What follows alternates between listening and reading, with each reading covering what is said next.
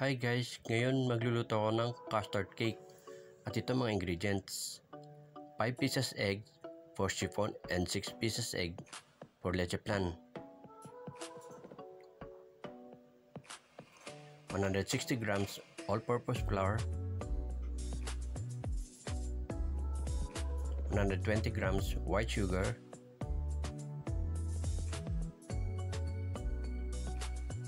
130 ml fresh milk. 85 ml vegetable oil. 1 teaspoon vanilla extract.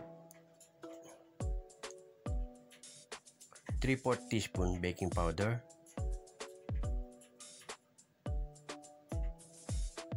1/4 teaspoon salt. At 90 grams white sugar extra. Okay, let's start.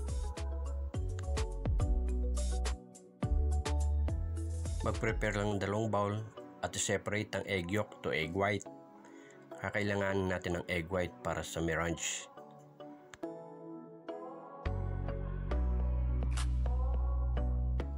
Continuous lang natin ang pag-separate.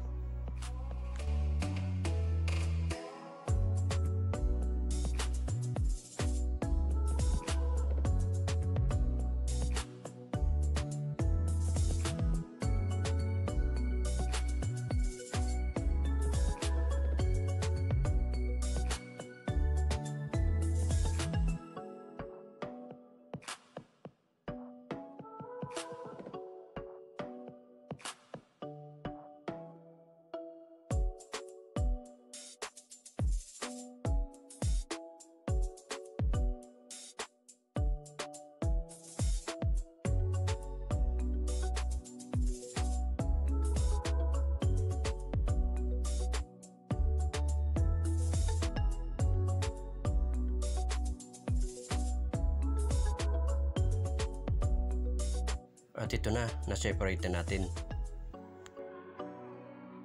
Isang bowl na may egg yolk, i-combine lang natin ang flour, sugar,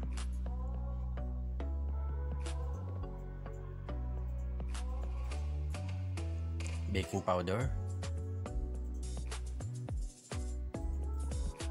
salt, milk,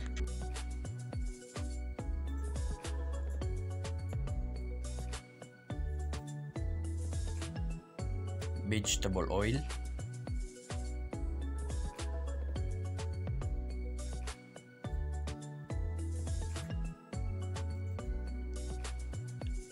at vanilla extract.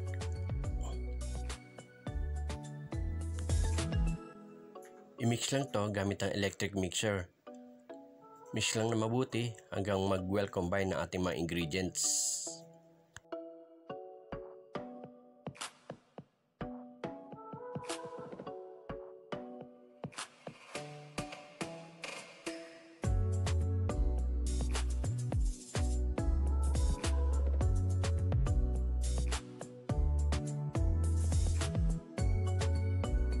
Then, set aside muna.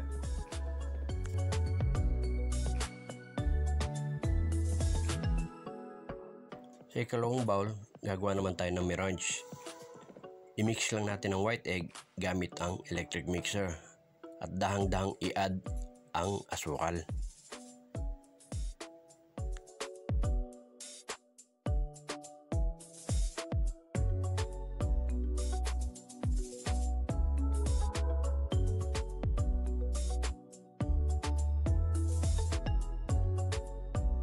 I-continuous lang ang pagmimix hanggang sa maging foamy ang ating white egg. At ganito ang magiging outcome ng ating melange. Then, set aside. At ngayon, gagawa naman ako ng mixture for leche flan. Sa isang bowl, pagsamasamahin lang ang 6 eggs, 1 can condensed milk, 1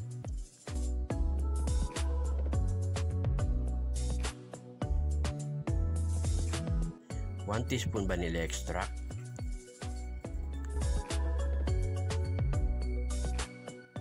at 2 cups fresh milk.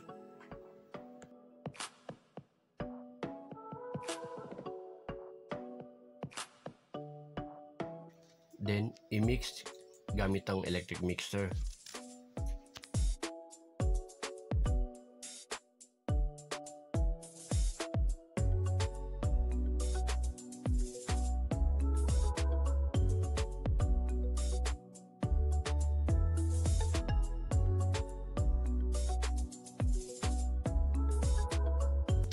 Mix lang na mabuti hanggang mag-well combine ang ating mga ingredients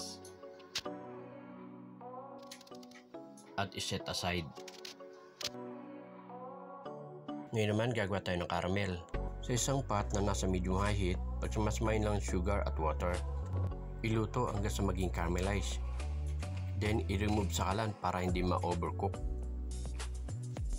Papait kasi ang lasa pag medyo dark na ang kulay. Then ibuhos ang caramelized sugar sa baking pan. Be sure lang na mako-cover ng caramel ang bottom surface na ating baking pan.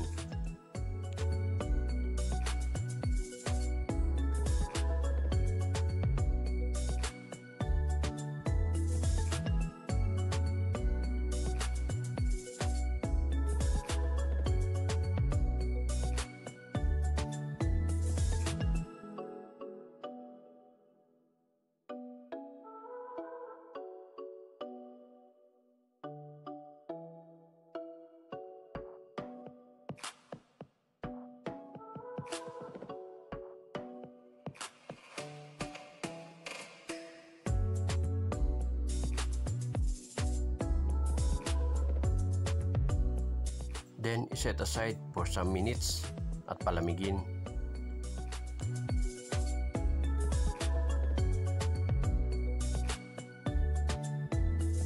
Bali, dalawa ang ginamit kong baking mold, isang square at isang heart shape. Ulitin lang ang procedure sa naunang square baking pan.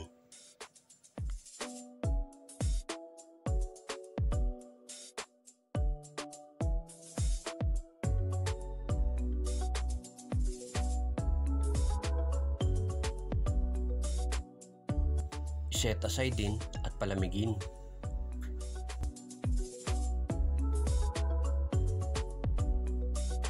Gawin naman natin ang ating chiffon. I-fold lang ang ating melange sa egg yolk mixture into 3 portions. I-fold lang gamit ang rubber spatula.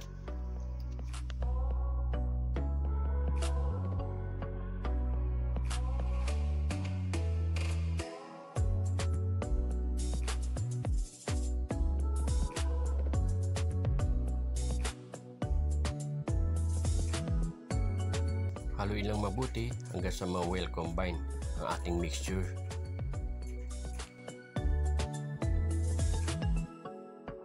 Mag-preheat na tayo ng oven sa 190 degrees centigrade for 10 minutes. Ngayon, unahin nating ilagay sa ating baking mold ang ating leche flan mixture.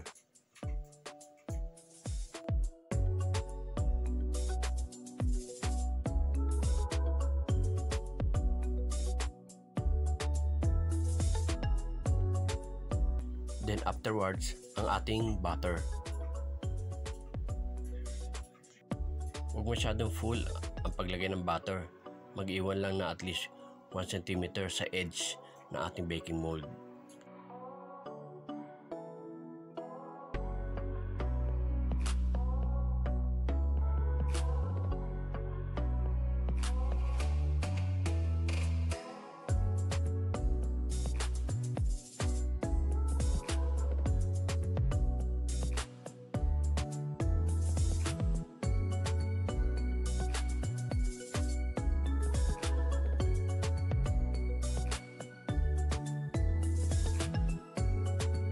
Then, pwede na i-bake sa 180 degrees centigrade from 30 to 45 minutes. Then, same procedure din para sa square baking pan. Unahin ang mixture ng leche flan Then afterwards, ang butter.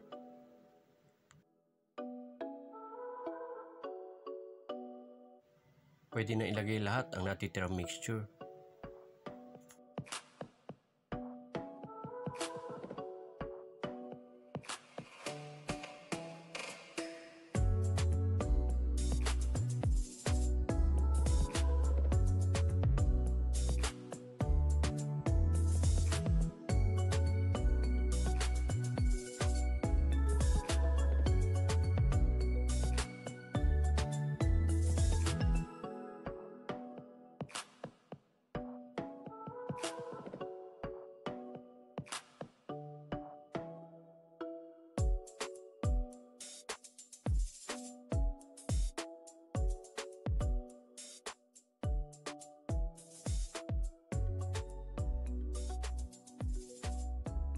Ready na ring i-bake.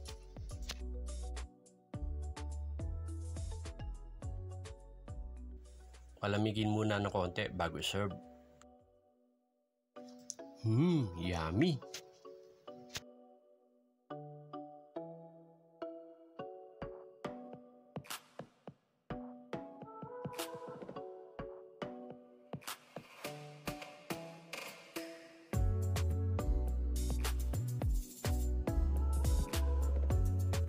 Huwag niyo na rin po sana kalimutang mag-subscribe, like and share at i-click niyo na rin po ang bell button para lagi kayong update.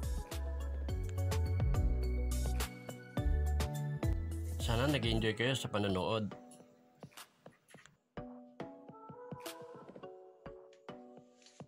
Hanggang sa muli po. Salamat!